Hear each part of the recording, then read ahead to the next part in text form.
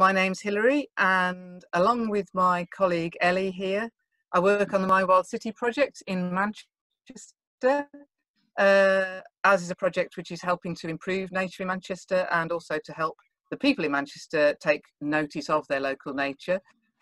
We're actually lucky enough to have a slice or a sliver of a remnant bog at Moston Fairways Nature Reserve in Manchester, actually. So if you'd like to know where that is, you can ask us. I'm really pleased to welcome 3 of my colleagues at the Wildlife Trust tonight, all of them working for the Lancashire Peatlands Initiative.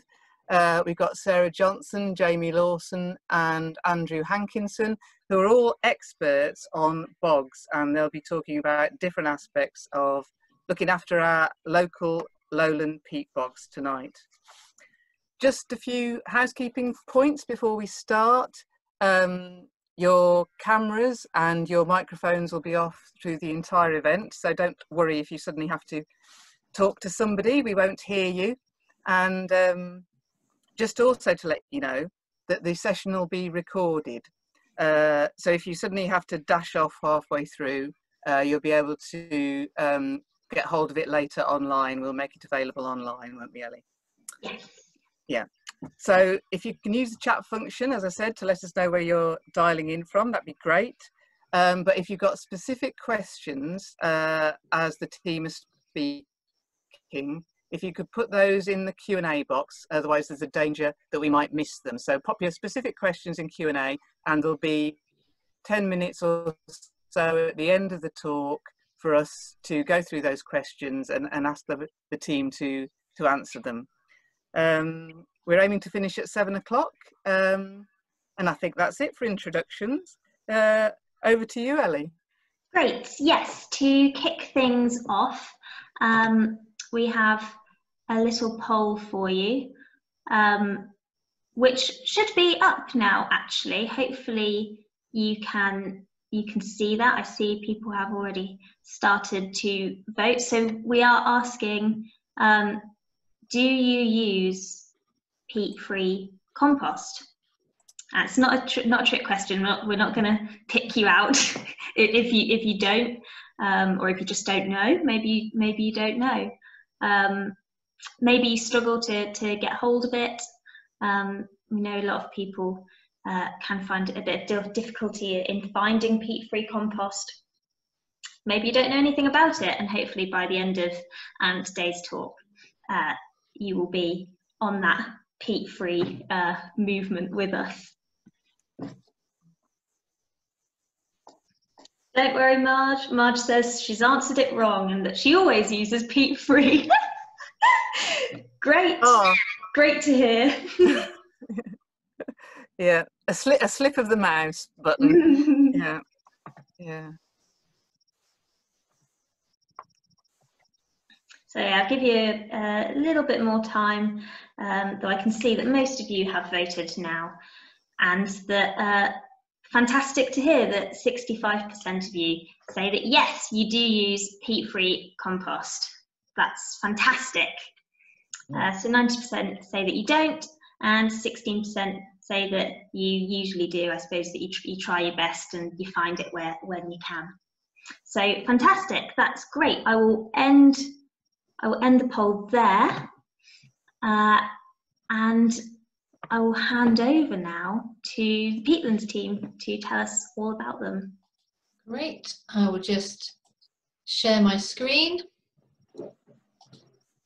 Great, so I hope that everyone can hear me okay, and I'll get started. So, hi everyone, I'm Sarah. I project manage the Lancashire Peatlands Initiative for Lancashire Wildlife Trust, and the team is made up of myself and my brilliant project officers, including Andy and Jamie, and we work alongside many other fantastic staff and volunteers within LWT. And the project is driving forward a coordinated approach to all our peatland habitats, working to improve and restore them, to raise awareness of their importance through campaigning and engaging communities. And we really want to build in resilience for their future protection. And we're flying the flag for all of Lancashire's peatlands. We're now going to explain why we think bogs are fantastic and what we can all do to protect them. And we'll give you some highlights of the work that we've been delivering on our lowland peatlands with vital support of volunteers and members. But first, some of you might want to know, what exactly is a bog anyway? Well, bogs or peatlands are a type of wetland made up of soil formed from slowly decomposing plants. And healthy peatlands are wet and boggy, almost entirely rainwater fed, and they are acidic, low in nutrients and oxygen. So that means that the plant matter can't decay properly. So each year new plants grow and die, and layers of plant material gradually accumulate over hundreds and thousands of years to form peat. And peat bogs support highly specialised communities of plants and wildlife that are perfectly adapted to this hostile environment. And they're a vital part of our heritage. And so I would say that working to protect a peat bog doesn't sound as glamorous as, say, working in a tropical rainforest, but we think our peatlands are just as amazing. They're our mini rainforests in terms of the unique habitat and as home to rare and remarkable plants and animals, and for the role they play in protecting our climate, which is something I'll come to in a minute. So on the surface, they might just look like a wilderness area with little to see, but if you take a closer look, they're home to specialised communities of beautiful and beneficial plants. They're amazing places to visit all year round, but I think there's no better place in late spring and summer where you see a vibrant mix of colours. You see the swathes of the white flowers of the common cotton grasses, which are one of the keystone species of our peatlands. You might see the crossleaf heath, which is part of the heather family and has this lovely pink flower. And of course, then there's the round leaf sundew. It's beautiful and delicate and yet deadly to insects. Sundews are a group of carnivorous plants that produce sticky, sweet-smelling fluid from little hairs in their leaves, and these trap and digest insects in their leaves to supplement their diet. So, of course, on healthy peat bogs, you should also see a colourful patchwork of sphagnum mosses, which are these ones here on the top left. Now, sphagnum mosses are probably the most important plant in the bog, and it's known as the building block of peat. So over time, layers of moss form, and when it dies and decays, it decomposes into peat. And now Andy is going to show us some pretty cool slides of what it looks like close up and explain why it's so special. Evening everyone, my name's Andy, as Sarah's just introduced me as. I also work on the peatlands, and I thought if we're going to talk about sphagnum moss, we probably should look at it in a little bit more detail. As Sarah points out, it's the building block of our peatlands, a real keystone floral species. We often talk about it, we don't talk about it maybe in the detail that it kind of needs. We talk about how it can retain tons of water, 20 times its own weight in water is what we tend to say. Now that can be variable, it's going to be varied on the particular species, and that's going to be impacted by its build-up, its makeup. Now what we have in front of us here is a handily labelled sphagnum papillosum cell. Now sphagnum papillosum is a species of sphagnum, and this is one zoomed in image, it's microscope image of about 40,000 times magnification of one cell leaf. Now what you see is you'll see I can't say this word by the way, it's cells that contain chloroplasts essentially. So the ones in green are the ones that undertake the photosynthesis. And the ones in the middle, these kind of clear cells, I was just pointing left and right in that bottom corner, the hyaline cells.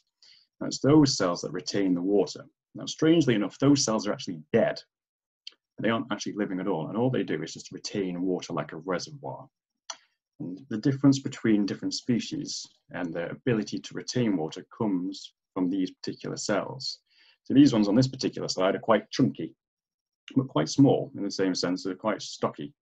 If we go to the next slide, Sarah, we can see something very different.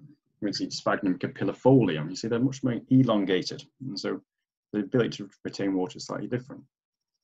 Equally with this picture, I thought it was quite interesting to show this image because sphagnum capillifolium tends to have a kind of reddish tinge to it. Variable, of course, but generally speaking, it'll be a reddish kind of ruby colour. And that you can see within these chlorophyll cells again. Even though you can still make out the green little chlorophyll cells themselves, the actual areas around them are still red. They've got a red kind of pigment to them. Just to put it into a bit of perspective, I thought I'll put this other image up in that bottom left corner. That's what we're actually looking at under magnification. And it's one cell thick. So we take one particular leaf off a branch of sphagnum, and put it under a microscope, and it's 1 cell thick, which blows my mind, to be perfectly honest, that something so thin and so dainty and so delicate can actually retain so much water and be so robust within its habitat. Next slide, please, Sarah. This is actually a quick video that I thought I'd show, because we think about plants, we see plants on a day-to-day, and we see sphagnum on a day-to-day. But when you get under the microscope, you suddenly start to realise that there's actually life within each individual leaf and then each individual cell. Now, this little critter is a type of rotifer. What type of species, I'll never know. There's like 20,000 species, I've not got a clue. But it's just incredible to think that under that tiny leaf, there's yet more life. So I just thought I'd show it to you, because it's not something that you see very often. Some little tiny organism just going up and down the side of a sphagnum cell leaf, quite happily getting on with its life. A whole world that we didn't even realise or know about until you get it under this kind of magnification. And I think we've got a final slide, Sarah? I don't know. Let's have a look. I think that might be it. Yeah, that was it. That was just a little quick, a little intro into a bit of sphagnum. I thought I'd just go into a little bit more detail. Thanks, Andy. That's amazing. Those pictures are absolutely mind-blowing, as you say, and beautiful as well. Yeah. So as we've said, healthy peat bogs, are home to amazing plants, but also home to other wildlife as well. So many insects make their home in the bog. For example, a large number of butterflies and moths are attracted by the wide variety of plants you can find in healthy peat bogs, and damselflies and dragonflies are often seen flying about in our mosslands. And one of the real treats in summer is hearing the rare bog bush cricket, which you can see in the bottom middle here, calling amongst the heather. You also, I think we've had more than 100 species of birds recorded in chat moss in Greater Manchester, and there you might, for example, see swoop of swifts flying over the water bodies, hawking for insect prey. And the mosses are also fantastic places, for example, to see brown hare, and also common lizards as well. You can see there, you might see them along the fence line basking on an early summer's day. But okay, so peatlands provide a vital habitat for specialised plants and animals, but why else do we need bogs? What do they do for us? Well, when it comes to climate change, peatlands are vital. Undamaged peat bogs store and absorb vast amounts of carbon from the atmosphere, locking it away in their peaty soils for millennia. The UK's peatlands store billions of tonnes of carbon, and globally, peatlands store twice as much carbon as all the world's forests. Whereas damaged peatlands actually leak carbon into the air, becoming a source of carbon emissions. Peat bogs can also help to reduce flooding. Healthy peatlands act like sponges, soaking up water during periods of high rainfall and then gradually releasing it over time, so slowing the flow. And they can also improve water quality by acting as natural water filtration systems. And bogs are also really valuable to help historians learn about the past. As bogs are high in acidity, they can preserve things for thousands of years, and many items have been found in bogs still intact, even bodies. And we've not found a body in our work yet, but we do have bog oaks, thousands of years old bog oaks, which we found in some of our reserves, which are amazing to see.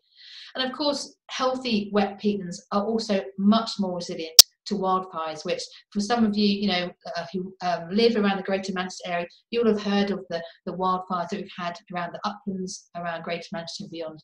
And when they're healthy, wet, intact peatlands, they're much more resilient to this kind of thing that are happening.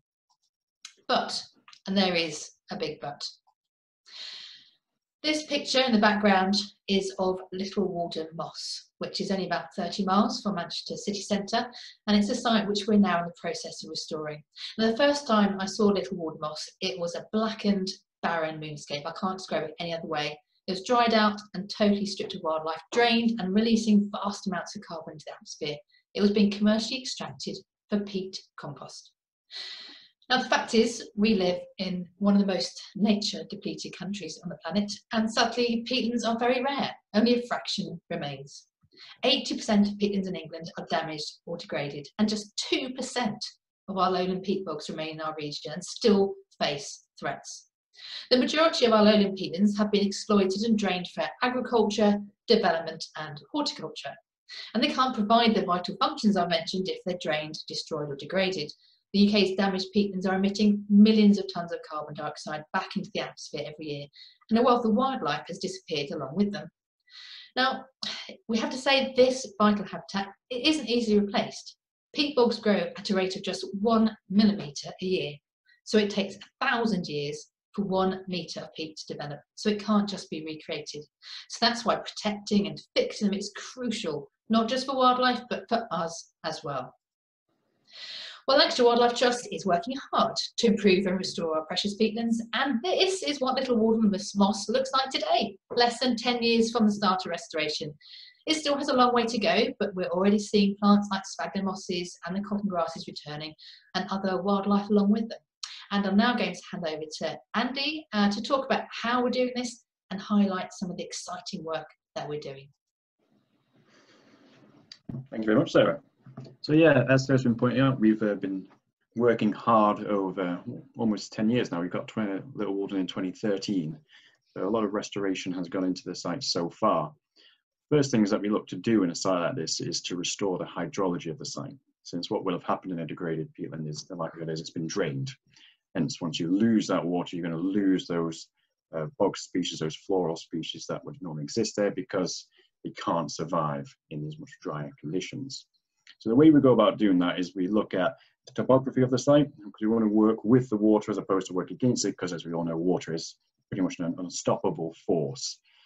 So you look at where the water naturally wants to flow, and the best way is at kind of retaining it. Because the important thing to remember is it's got to be rain fed. It's an ombrotrophic habitat, which means it's only fed by rainwater. No other water source is going to be getting to the site and adding to it in any way. So we do this through a number of bunding networks. Bunds are just simply raised areas of peat. We dig that out and repack it, so it holds the water in individual cells. And that will slowly build up over time when you get a lot of rain, or not so much rain, and it will rehydrate the peat. Now this can vary in the amount of time it takes, because it's going to vary on the quality of the peat and the peat depth, for example. That's the first stage in what we're looking to do. Once you start to get rainwater staying on site again, you're then in a fighting chance, because then you can start bringing back some of those floral bog species. So a lot of what we've been doing more recently, because the site is in a much better condition, is planting thousands of these bog species. Part of the reason we're planting so many is, one, we are in somewhat a bit of a race against time, because as Sarah's pointed out, bare peat emits carbon. So we want to try and get it vegetated as quickly as possible.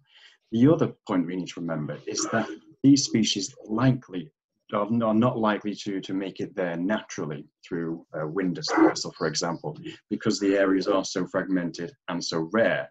You think Little Wardle moss is cut up with the M6 going on one side, the East Lancs in the north, and the M62 in the south.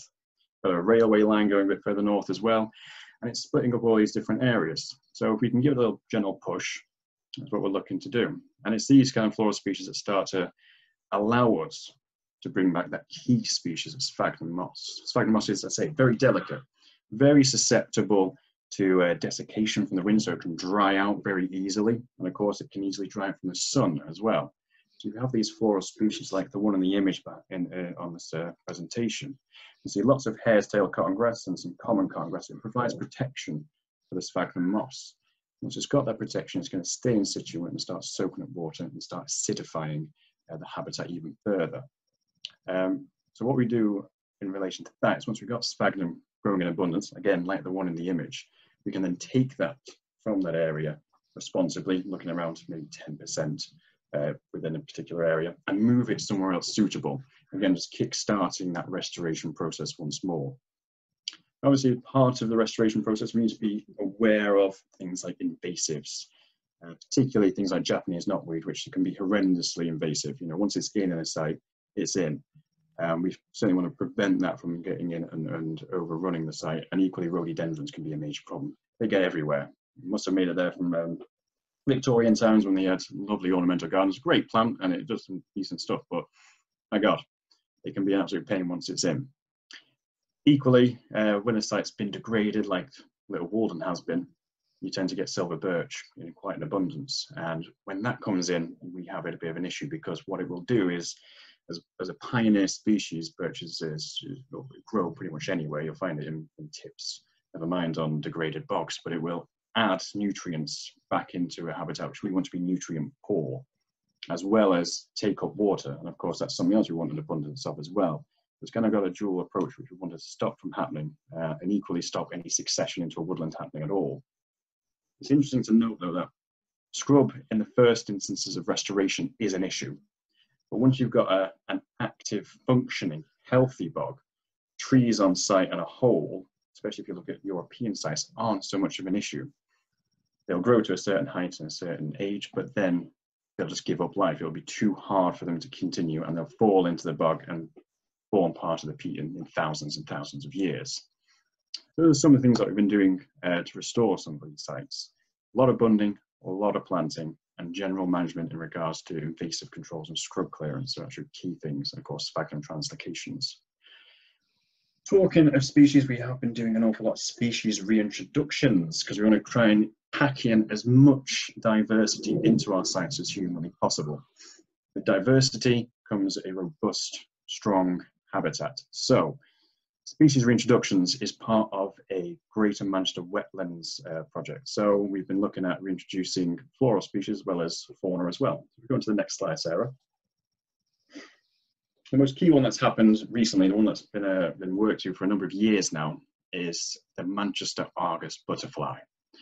Now, this was, it is a key bog species, which we have on other sites, which we manage up towards Garstang, for example. There's a lovely population up there, which is expanding its range quite wonderfully across the moss. But it is, well, was noticeably absent from a couple of our SSI sites, so sites of scientific interest, in Astley Moss, which is in Greater Manchester, and also from Risley Moss, which is just in Warrington, who we partnered with in order to start this reintroduction. What we did is we partnered with Chester Zoo as well. Chester Zoo bred a number of individuals in captivity. I think they found there was around 43. And they took these from the donor site up in Garstang and bred them in captivity for us. It's great having this kind of expertise on hand because it's a pretty tricky process to handle and look after butterfly caterpillars into chrysalis and then get them to site. Equally, it was just great to have them on board because they have a wide range of people who can get involved, and we had them on site to do some wonderful videos which really got the word out, which is very exciting.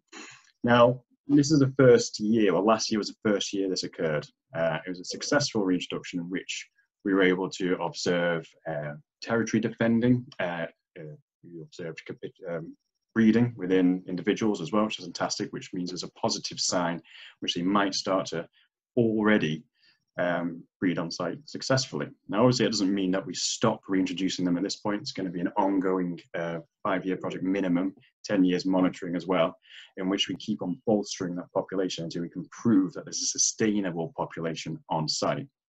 This is an absolutely key species. Manchester Argus is its colloquial name, so it seemed really suitable to be the first species that we try and reintroduce back in to our mossland habitats. Next slide, please, Sarah. The bogbush cricket has already come up by Sarah already. It's kind of synonymous with bogs, as the name would suggest. Not to put a damper on that, it doesn't necessarily mean it's a bog specialist. It's, I think it was probably just found on a bog first and therefore named bogbush cricket. You'll find it across its European range in heathlands and in calcareous grassland. So it's quite adaptable. But due to the fact in the UK particularly that it seems to be synonymous with lowland bogs, it can be deemed to be rare. And we are fortunate enough to have it on a couple of our sites, Little Warden Moss being one of them, and the adjacent Cadishead Moss. But again, it's noticeably absent from other mossland sites, namely Astley Moss, and again, Risley Moss, which somewhat ironically are in a better state than Little Warden and Cadishead. They are, like I say, SSI sites. So the assumption is, based on logic and a bit of digging in history, is that they probably became extinct from those sites or extirpated from those sites due to historic burning. Due to Astley and Risley were both cut for peat, and unfortunately part of that process is burning the actual peatland itself, which was not ideal. But since this particular species, although has wings, is actually flightless, it probably wouldn't have been able to escape. Therefore, probably would have been destroyed. So what we've done is we've surveyed some donor sites, so namely again Little Warden and another sister site from Cheshire Wildlife Trust, and we found that there's really healthy populations there. So we've begun the processes of a reintroduction programme. This is going to be a long process though, because the eggs are biannual. So they'll lay eggs one year, you'll see nothing for the next year, and then the second year is when they'll hatch. So it's going to take a fair old amount of time to get this up to a point where there's self-sustaining populations of this species on these sites. But this year, so 2021 is the first year where we're going to attempt to reintroduce, because we collected 2 years ago now. Here's an interesting image which I've never seen before. This is from one of our volunteers, Dave Steele, who is a known birder around Earlham. And he actually saw this image of a female bogbush cricket ovipositing, so putting her eggs into the ground, which is probably, like say, a sight that's rarely ever seen, which again kind of ties into this whole idea of why bogs are quite an incredible space. There's lots of these very small instances of life occurring all around us, which we sometimes miss. Just thought I'd show us, because like I say, never seen anything like it before. It's really encouraging though to see this happening as well. Like, we know they're there, but to see it actually occurring is fantastic. So what else are we looking at? We're looking at white-faced darter as well. White-faced darter, again, it's synonymous with bogs. Down in Delamere, there was a reintroduction back at start in 2013, and now we're in a position in our mosslands, in our Manchester mosslands, where we are looking at this as the next potential reintroduction. Not found all over the place, like I say, Delamere and down in Shropshire as well. I think they've got some over at Falshaw Moss as well, I think. But we are looking at now creating suitable kind of bog pools with lots of cuspidatum in there, sphagnum cuspidatum, which is an aquatic species of sphagnum, which is what it needs. But that's now in the planning phases, and hopefully in the next year or so we'll have something together where we can get this going. And like I say, the bogbush cricket continues as well. One of the most interesting ones though is the plants. Plants have been reintroduced by a guy called Joshua Stiles, who's a botanist and ecologist who runs the Northwest Rare Plants Initiative. Very enthusiastic, fantastic knowledge, and he's been a bit of a one-man band. He's working within partnership with LWT and the Great Manchester Wetlands Project, but it's him who's driving the plants. And he's introduced lesser bladderwort, which is a fantastic carnivorous plant species, one of the fastest species on the planet. I think it moves at 1/10,000th of a second. So it's got these underwater kind of bladders, and the speed at which they move is 1/10,000th of a second. If you Google it on YouTube, you'll find a really interesting YouTube video. It's not very long, 1/10,000th of a second probably, but it's there and it's worth watching. But that was reintroduced, and he's had almost 200. The last count in this one says 185,000. I think it's pushed over 200,000 individual plants off a handful, and I mean a handful. We're looking at 30 or so. We're also looking at white-beaked sedge. Again, synonymous with bog species, and it's all about adding that floral diversity. We've got that reintroduced on a couple of sites, and also sundews, another fantastic carnivorous species. Great and oblong leaf sundew are now on one of our sites and are doing really well, which is an indication of how healthy the bog is. If it wasn't suitable and you reintroduce these plant species, they wouldn't thrive, they wouldn't survive, and it'd be an indication of a poor habitat. This is really encouraging news for the restoration efforts. Next slide, please. Marley carbon. Thank you very much, Andy. That was really interesting, just to get a really nice overview of the kind of work that you and your colleagues are doing to restore our peatlands, for example, Little Water Moss in Salford. So now I'm going to talk about quite a different project, but equally exciting, and it's work we're doing to establish a land-scale carbon farm on former drained agricultural land. It's the first project of its kind in the UK. It's part of Care Peat, which is a multinational EU-funded initiative which is investigating new methods of capturing and storing carbon through peatland restoration. So the picture here is of one of our loan and raised bog reserves taken last summer. You can see the beautiful swathes of cotton grasses there, and if you walk across it you'll see other characteristic bog species such as the sphagnum mosses, those vital building blocks of peat. And protecting and restoring loan and raised bogs, as Andy has just been describing, is only part of the solution to the management of our peatlands. The fact is, a vast majority of the rich peat soils in loan areas in the UK have been drained, either for grassland production or for agricultural fields. And the drainage used for conventional agriculture and peatlands is the root cause of many of the problems associated with that management, such as loss of wildlife, decrease in water quality and storage, and greenhouse gas emissions. Now, of course, re-wetting helps to solve most of the problems caused by drainage, and this is what we're doing on the sites that we are restoring, either on land we own or working with partners. However, restoration usually implies a stop or reduction in the agricultural production of peatlands, and wholesale restoration may not always be possible or desirable for farmers who need to make a living. So what's the solution? Is there another choice for farmers? Well, as part of the Care Peat project, we've set up a carbon farm pilot, which is looking to try and find solutions to that question and looking at alternative climate-friendly land management options. It's looking to restore the carbon storage capacity of our peatlands in a way that could also continue to support farm business potentially. So the site, as you can see here, is on a former lowland raised bog, which was converted to agricultural land in the 1970s.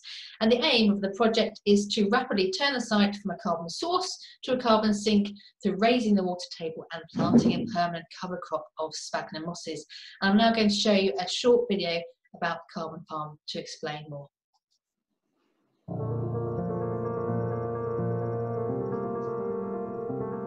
This is Winmarleigh moss triple SI, and healthy peatlands such as this can store and absorb huge amounts of carbon from the atmosphere, making them a vital natural solution in the fight against climate change. However, when they are drained or damaged in any way, that carbon gets released, contributing to greenhouse gas emissions.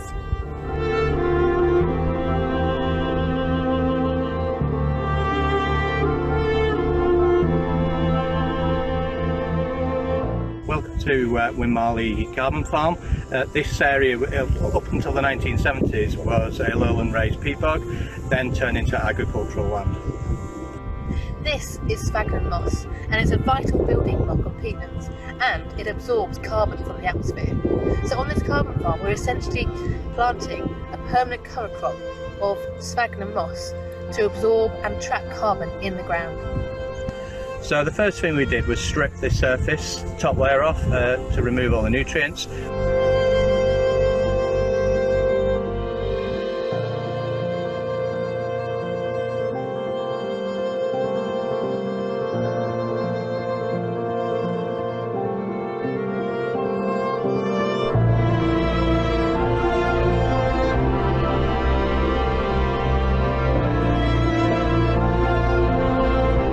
Next year, these tiny plugs of sphagnum will grow and cover the entire area. That will initially stop the area from releasing carbon like it is now, and then it will turn into that vital carbon store.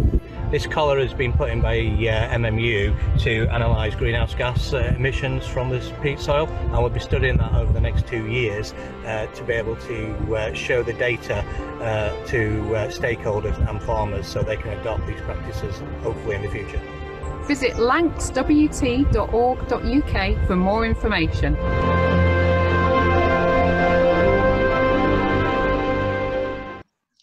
So that was just a brief overview of the Care Peat Carbon Farm, and as my colleague Mike there said in the video, we're collecting data, working with Manchester Met University over the next few years to analyse the benefit of this kind of land management on peat soils, and to hopefully demonstrate the benefits to farmers and other stakeholders in ways that this can be financially viable. And we're also monitoring the effect of this re-wetting of this kind of land in buffer zone areas around nature reserves to see how they benefit those as well. As I mentioned, it's the first time it's been done in the UK, and it's definitely been a steep learning curve, but we're really excited to see it coming to reality. Okay, so now I'm going to move on and hand over to Jamie, who's going to talk about the work we've been doing with volunteers who are vital to the work that we do, and also he's going to talk about what else you can do to help our peatlands. Oh, sorry, wrong way. Just play it again, it's fine. Oh, there we go. Okay, over to you, Jamie. Hello, so yeah, now you hopefully love bogs, now you've heard all the great stuff about them, but what can you do to help the bogs? Volunteers are basically the backbone of the peatlands. If we had tried to restore Little Walden without the help of volunteers, we would have worked ourselves into early graves years ago. So yeah, we really appreciate everything they do to help us. And there's a lot of different things that you can get involved in. If we go to the next slide. So that's it. Sorry. So rough overview of the type of stuff we'll do over the year. So that's everything from scrub clearance, bund repair, because water likes to erode the bunds. It doesn't help our job at all. A lot of planting the last few years, and there's a lot more planting to do. Sometimes it sounds a bit fancy, and we call it translocation, which is basically picking up clumps of Sphagnum cuspidatum, the aquatic one, and throwing it into water where it's not already there. It's great. It's very scientific. Yeah, trees and doing all these things. So we do a variety of surveys over the year as well, which are obviously quite seasonal. So it's bogbush crickets and dragonflies and all kinds of things that are listed there in really tiny writing, unless you've got a giant screen. But what you can also get out of it is training. So there's things called AQAs, which are from the exam board. AQA, they do accredited units scheme. So it's very small things which technically aren't a qualification. They're a recognition of achievement. You get a certificate at the end. So you can do that if you want to learn a bit more in depth about, for example, peatland conservation. There's also invasive species control and a whole variety of different things. And then once you've volunteered with us a while and done everything else, there's occasionally chances to get some certificates like first aid, outdoor first aid, or brush cutter, that type of stuff we normally do with the Carbon Landscape. So sign up to their volunteer list as well as ours. And yeah, while you're out, obviously it's just a nice opportunity to meet different people. We've got people like teenagers just starting uni, we've got retired guys in their 70s, everyone in between, all kinds of different backgrounds, different experiences. You don't have to be an expert in anything at all. It's how I started. So as well as volunteering out on the moss, you could become a friend. So we've got an active Friends of group for the Chat Moss Reserve. So that's Little Walden, Caddishead and Astley. We might one day set up a friends group for another mossland site. So get in contact if it's ever anything you're interested in. There's a variety of roles. It says there, chair, vice chair, treasurer, a few different kinds of secretary, events coordinator, pretty much anything you can think of. You can give yourself a title if you want to join the committee and help out. They'll be more than happy with that. You can get a chance to help deliver public events. So it might be at a stall at a community fair, could be an activity day out on the moss, planting day out on the moss, different things. And yeah, you can get, if you're looking at getting a career in conservation, it's a good way to get experience in the more admin side of things, looking at funding and networking with other organisations. So if you're interested in the Friends of Chat Moss, you can go to friendschatmoss.org. You can also find them on Facebook. So, next one, yeah. So the days, obviously this is in less COVID-y times.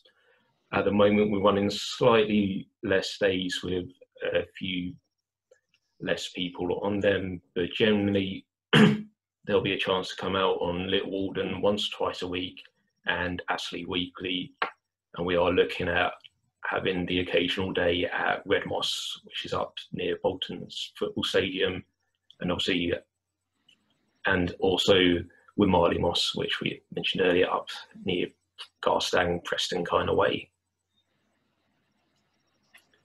So what else apart from volunteering can you do? You can go peat free. So these are photos you would have seen earlier, Little Walden after being extracted, and what we've managed to get it to after almost 10 years of hard work. It would have been much nicer if it just stayed like that in the first place. Let's not make these brown, desolate wastelands. So peat-free is the way to go, which we'll talk a bit more on the next slide. How can you go peat-free? So the main thing that peat has been extracted for is the compost. So peat-free compost, last year it was sold at everywhere from Aldi to Waitrose, so it's on both ends of the spectrum. It is out there. Sometimes it can take a bit of looking around to find, but most places now do stock it. It's not always very obvious. So yeah, that compost going into your bag, it's taken thousands of years to form and only a couple of years to take away. Harder than peat-free compost is finding plants that are potted in peat-free medium. So you just have to ask, basically. It is a lot harder, but the more people ask for them, the more they're going to get stocked. And yeah, hopefully the government will decide that they just need to be peat-free anyway. And if you really can't find peat-free compost, you can also just make your own if you've got space in the garden. You don't need a massive compost pile. You can get a huge range of different size compost bins. You can even get ones about that size that make it super quickly. So any bit of space, you can make your own. And yeah, in campaigning for garden centres and shops to go free, bug them all the time, nag them every time you're in there. Even if you know somewhere stocks peat-free, just ask anyway, because then they're always going to be getting asked if they have peat-free, so it's always on the front of their minds. As well as obviously supermarkets and the big DIY stores, the little local garden centres tend to be better for finding peat-free. In this area, at least, we've found the big name in peat-free compost is Dalefoot. They do a range for cactus and bulbs and seeding, as well as just normal multi-purpose. Can be a bit pricey, but we found if you happen to live near Chatham Moss, Princess Park Garden Centre in Earlham does stock them. So there's definitely one place nearby that has peat-free compost. Let us know where else you can find it. And as well as compost and potted plants, one thing that people don't realise is turf. If you're redoing your garden, you've got rolls of grass, that little centimetre or two on the bottom is generally grown on peat. So that's 10 or 20 years worth of peat that you're putting down with your grass. And you can imagine that over time, every time they're cutting that up, it's slowly getting less and less peat, and it's going to be harder for us to restore one day.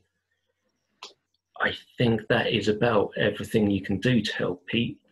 Thank you very much. Hope you've enjoyed the talk so far. And yeah, we'll go back to Hilary and Ellie. Thank you, Jamie. Fantastic. Thanks very much. Thank you. Absolutely brilliant and inspiring to hear all the work that's been going on the restoration of the bogs and the peatlands. Just incredible. Thanks very much. Now, while you've been talking, we have had some questions in, and I think I'd like to start. Zaza's asked a question about volunteering, because I know, Jamie, you were just talking about volunteering and that it was reduced during this lockdown, but she specifically asked, you know, is it happening? And I guess people will also want to know how they could get involved and how do they find out? Yeah, it is still happening. Volunteering is one of the permitted activities under all the different tiers and lockdown. So we are going ahead, just being a bit more cautious with it. If you email volunteering@lancswt.org.uk, or if you have a look on the website, there is a page, I think it's Support Us Volunteering, and then you can register as a volunteer and you'll get sent all their details there. Great, great, absolutely brilliant. Thank you. I hope that's answered your question, because I know you've explained how vital volunteers are to the work you're doing, and certainly all those tens of thousands of tiny plants need to be planted by a lot of people, don't they? Yeah, we didn't have a lot of people last summer, and it was, yeah, we prefer planting tens of thousands with lots of people instead of just me and yes. another guy. Of course. Yeah, yeah, I can imagine. I can imagine. Sorry, Ellie, go ahead. This has come into our questions box. Someone says, are there any instances where tree planting on peat soils is acceptable, or should all peat soils be restored where possible? So possibly a difficult question, I don't know. Okay, I'll try and answer that. And maybe Andy and Jamie, you can chip in. I would say, in general, trees, it's all about trees, the right tree in the right place when it comes to thinking about where trees are best suited and where they should be planted. And in general, trees on peat is not the place, because trees will, as some of the issues that Andy's raised already, that, for example, drying out the peat, creating cracks, for causing water drainage, etc. So in general, I would say the general rule is think about what tree species it is and where it's most appropriate to plant. And in general, we don't encourage planting of trees on peat soils.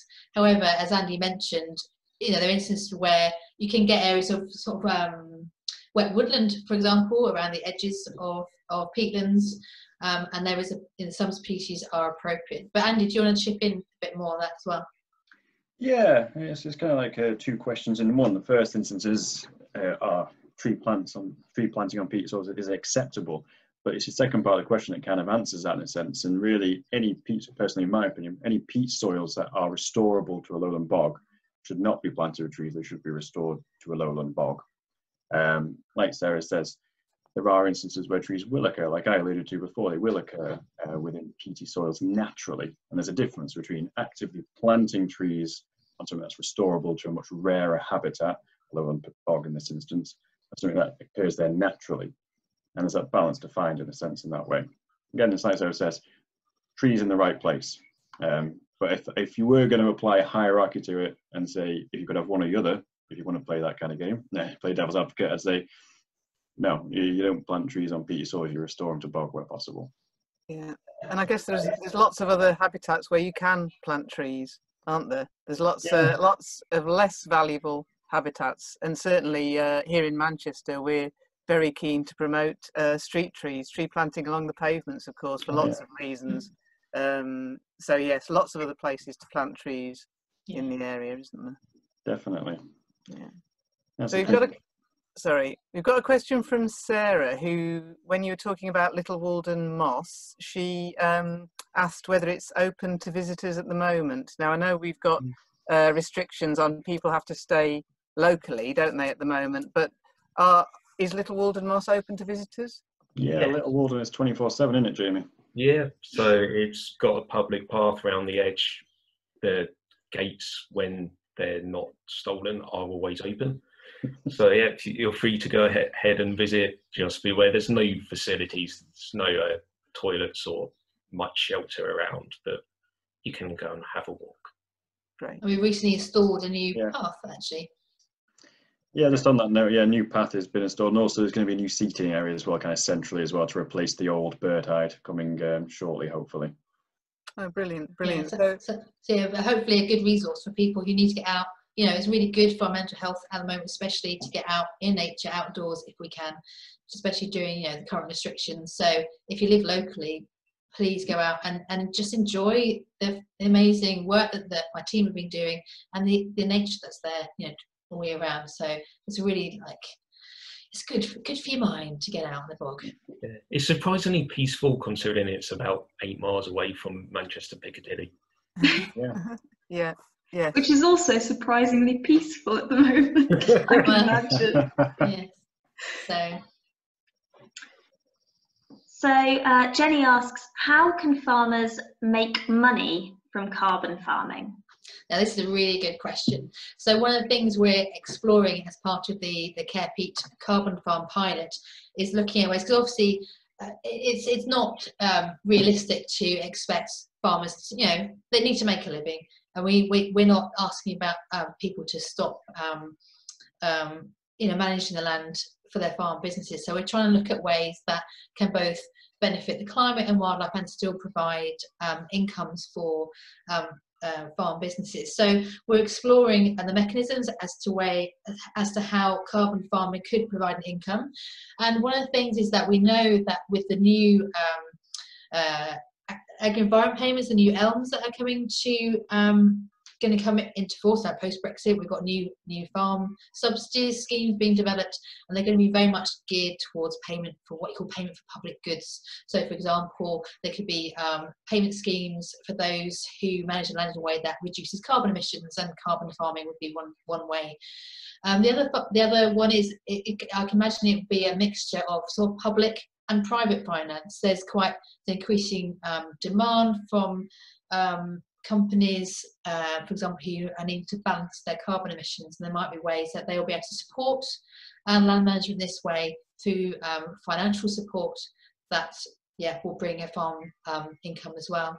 But interestingly, we're looking at carbon farming. We see this as an intermediary between sort of pure conservation, like what we do in our nature reserves, and some more intensive agriculture. It could be sort of, you know, one part of the way a landscape is managed, and there could be there's other wetter farming trials elsewhere in the UK and in Europe as well, where people are trying other crops, where obviously what we do in the carbon farm was we've planted a permanent cover crop of sphagnum, so that's not going to be harvested. But there, for example, you could harvest sphagnum to be used as alternative growing media, which would still protect the peat soils, and you have a crop to sell. So there could be other ways that, you know, you can manage peat soils in a more wetter way and still produce a crop to sell. And I think that is coming. I can see that there'll be increasing demand for that going forward. Yeah, well, that sounds sensible, doesn't it? Diane's asked that she's thinking about gardening. There's a few people who've been chatting and asking about gardening with peat-free compost, and she's saying that, you know, she can see that there are lots of groups over the country all working to protect peat, and would it be beneficial to form an alliance to magnify the impact of peat-free campaigns? Absolutely, yeah, absolutely. It's a really good point. I think, I know, for example, that we already have a sort of soft social media campaign for peat-free at the moment, but the wildlife trusts nationally are going to be, I think there are plans for a nationwide peat-free campaign, but also I know that there has been formally alliances of multiple organisations getting together, and I agree, like, you know, the louder the voice, the more likely it's going to be heard, and the government have talked about the voluntary peat ban. It hasn't worked, so I think it's going to have to be a mixture of top down from, you know, policy, and also the more consumers ask for it, you know, the more people say, where is it? Why isn't it here? The more likely the business is going to listen. And so I think it's a joint effort from consumers and also policymakers. And also, you're right, organisations get together, you know, loud the voice. Yeah. So anyone who wants to campaign, please let me know. Great. I'm sure lots of people will. There's an awful lot of interest. I know there's lots of people are really committed gardeners, and nobody wants to be destroying one habitat in order to create another, do they? Yeah, it's really difficult, because gardening, you know, it's amazing activity, and it's really sad if you're destroying one habitat to create another. So let's try and find a way where we can still keep gardening and also protect our peatlands. Yeah, brilliant.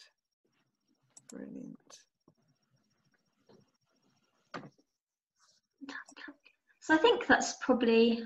But I know we've got a lot of questions, don't we, Hilary? Did you have another one? Somebody's again on peat-free compost. Somebody's asked. Alison's asked, is there a designation we can look out for?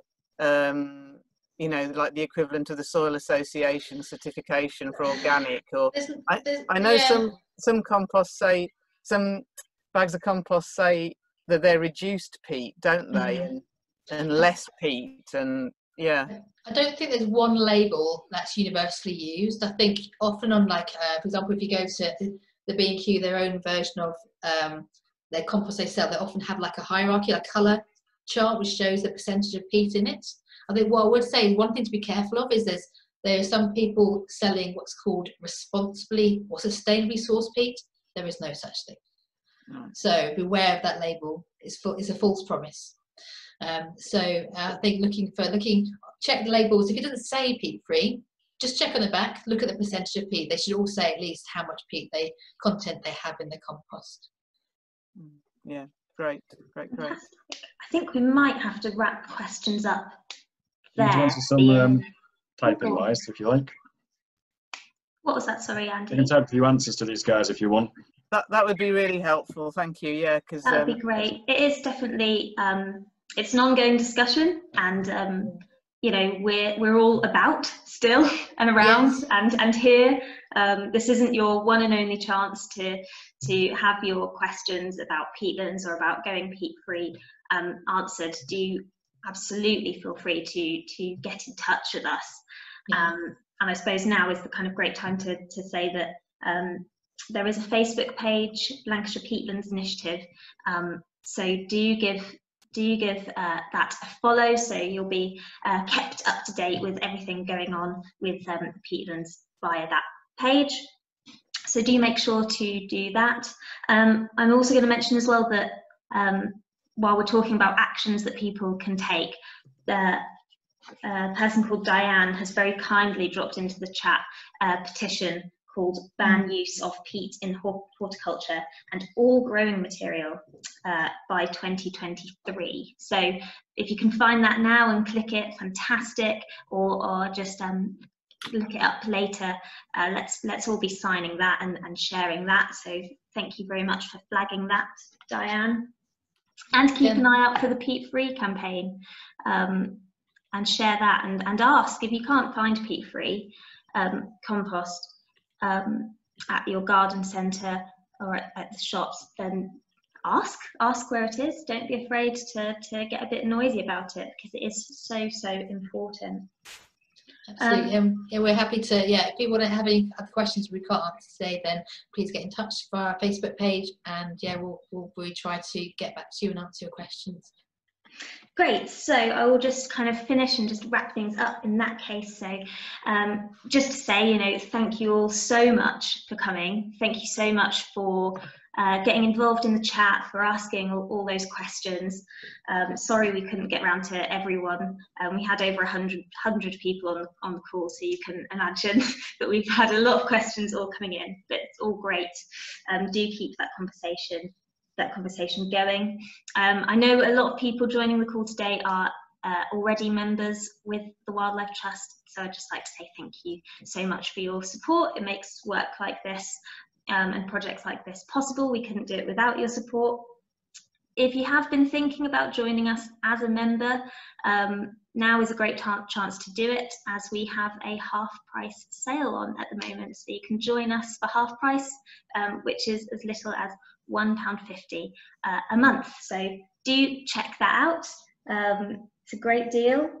And I will also just flag up our next event. So next week we are doing a talk with Rianne Fatanikan, who is the founder and chair of Black Girls Hike, and who recently featured on Country Files. So very, very exciting. It's free. It's at the same time next Wednesday. So do make sure to sign up to that if you're interested. And other than that, I'd just like to say, thank you again. And thank you to Sarah, Andy and Jamie for joining us. And thank you to everyone for joining and showing interest in the work we're doing. And I really hope that we'll be able to be in touch with people going forward. Thank you, everyone. Thanks, everyone. Cheers, Have a lovely safe. evening. Stay safe. Bye-bye. Bye. Bye.